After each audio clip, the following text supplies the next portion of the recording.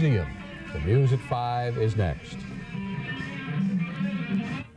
On News with Diane Burns, Ron Majors, weather with meteorologist Jerry Taft, and sports with Mark G. and Greco. This is ABC 7 News at 5. Musician is giving Chicago a special lesson in the blues. Harry Porterfield says he is someone you should know. Holding on to the history of the blues, Harry Porterfield says he is someone you should know. Free streets. Terrabeam is... Gregg Parker wants everyone to share in his passion for the blues. He is not only a musician, but he's also the founder of the Chicago Blues Museum.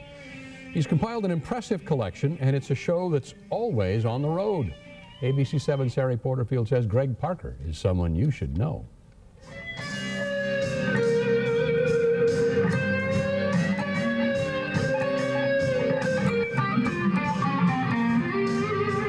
As a blues guitarist, living abroad for 17 years, Gregg Parker's musical associates have ranged from Stevie Wonder to Isaac Hayes to Carlos Gay.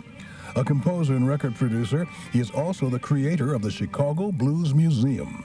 I'm not doing it for any financial gain. I'm trying to do it to preserve history and to give people an opportunity to understand that what they see on TV started a long time ago. It's on the shoulders and the back of other great people that I think they get overlooked. Thousands have seen the museum, but they haven't seen it in one single place.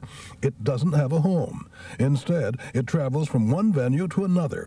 He started his collection just 10 years ago. So we've got some never before published photographs of Josephine Baker out of a collection. We got 250,000 4x5 negatives of the Tuskegee Airmen and the Negro League and Joe Louis and Sugar Ray Robinson and Army, stuff that's never even been, that was in somebody's basement.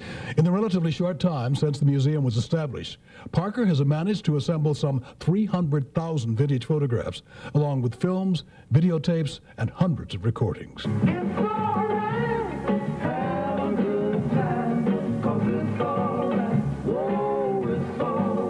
A former resident of the Ida B. Wells development, he has obtained rarely seen videos of many legendary performers. That I feel good when I see little kids come up, or I see somebody's father come up and say, now that's Michael Jackson. When he was singing with his brothers, and kids are surprised that Michael Jackson was even in a group. It makes me feel good. I'm happy to be home. Gregg Parker, busy blues guitarist, creator of the Chicago Blues Museum, and someone you should know. Diane, Ron? Thanks, Harry. My pleasure.